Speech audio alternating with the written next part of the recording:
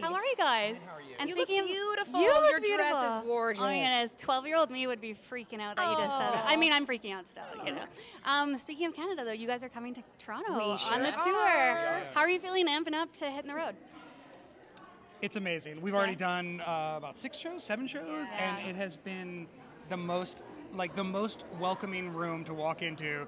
I mean, we do this podcast, and you know, you're sort of just kind of talking into a void, and we enjoy each other's company, but we don't get that feedback. And when you walk into a room of 2,000 people screaming, it's just been the best. And like the feedback, the communication, we bring people up on stage, and like the fans are we just have the best fans in the world. Like I really believe that. And dedicated fans too, and a new generation of fans as well. Yes. Why do you think the Gen Zs are so attached to the show and relate to it in such a strong way? I was just talking about this with Lance. We were talking about what is it about the 90s that Gen Z loves so much?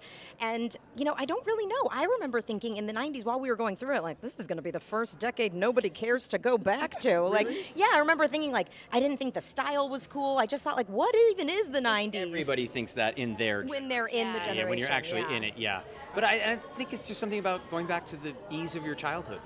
And it feels good. It's bright and happy. And they say like every 20 years, that's when it like recycles, right? So I feel like it's that time period too. I also think that we're hungry for a monoculture. Like that was a time when there was only 3 networks that people were watching. So if you were a fan of Boy Meets World, it brought you into a sense that everybody was watching the same show. Now we're all splintered into so many different like streamers and different shows, and I think that people are hungry for that sense of community that like, oh, we all grew up with this same group of people on television. And I think that that's a positive feeling, you know? Yeah, absolutely. That's awesome. We've been asking everyone to name their 3 favorite albums. Do you think that you, off the top of your head, could name? I know it's a tough one.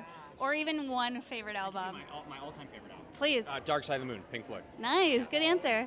Van Morrison, Astral Weeks. Incredible taste in music. Man, that's really hard. I mean, this is going to throw a wrench in everything, but Snoop Dogg's Doggy Style? Incredible. That's such a great answer. Well, only because... Yep, it's just very different than both of yours. Yeah,